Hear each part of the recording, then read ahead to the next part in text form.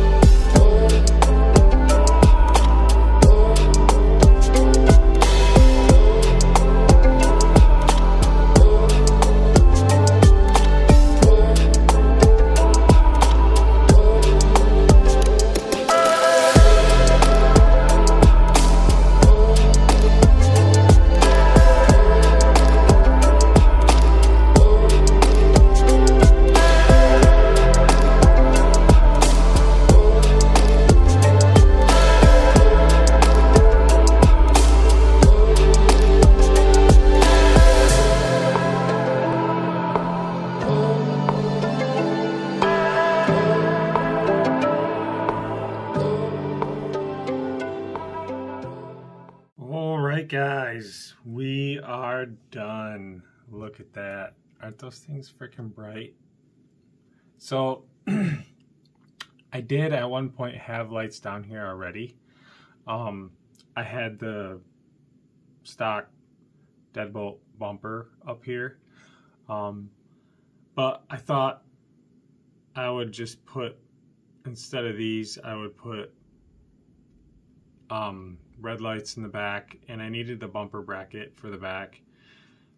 And then, yeah, don't ask me why I didn't use the stock wiring harness for this. Oh, I know why. Because these lights are plugged into another jumper that plugged into the lights for these. So I didn't want to have to plug in all kinds of freaking plugs when I put the body on to get the batteries to work. So these two lights here are literally the only ones I have to plug in when I put the body on. The red lights and these lights stay on the chassis when I take the body off. So these bottom lights stay on and the red lights stay on. So yeah, that is that in a nutshell, guys. Hopefully you guys can see that all right. But yeah, so as always, hit the subscribe button and the bell so you get notified. And thanks for tuning in, guys. We'll see you tomorrow. Happy Friday. Bye.